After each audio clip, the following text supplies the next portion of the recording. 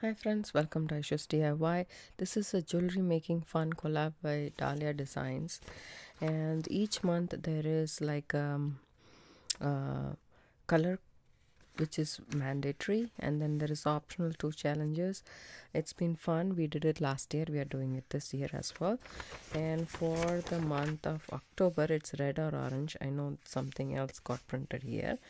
Red or orange, rose gold or gold findings.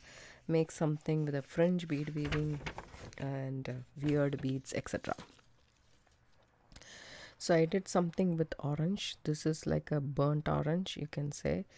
I mean, it's more towards red and orange mixed color. So this is a 3-strand bracelet with square macrame knots and cube beads. I made this bracelet. It's an adjustable bracelet, so it can fit to anybody, and it's a 3x1 strand, and it's done with Chinese knotting cord 0.8 millimeter. That's the first thing I want to show you guys, and then I want to show you guys this beautiful Halloween necklace with orange, and then with some carnelian beads. This is a carnelian gemstone which is carved into an owl shape. It's so pretty. I use bronze windings. I know it's rose gold or gold, but I feel that this orange is stronger and I wanted it to tone down, so I used bronze windings, and then I added a lobster clasp in the back and a chain just for decoration purposes. And it's a very pretty and fun necklace to wear for this fall. That's the next one. Then I have here, these are the ones. Then I have here a big necklace, which is an owl necklace, as you guys can see.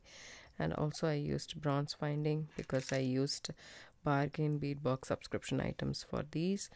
I made this owl pendant with the findings carnelian orange color beads.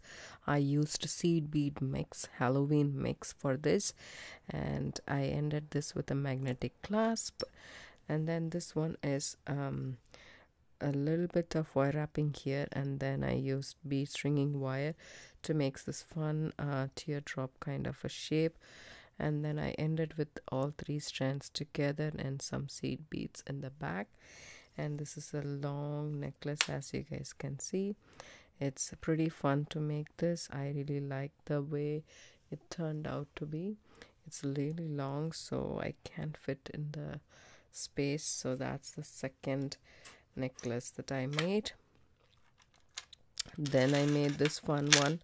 This one is a knotted necklace, and it is made with orange color carnelian beads, some crystals and some garnets, and it's knotted and finished with a macrame. So these are the 4 things I made. I hope you guys like this. If you do, give it a thumbs up, subscribe to my channel. Don't forget to hit the bell icon for notification. I do upload videos couple of times a week. Thanks so much for watching. Don't forget to check out the other people who is participating in this jewelry making fun collab. Have a good day. Bye.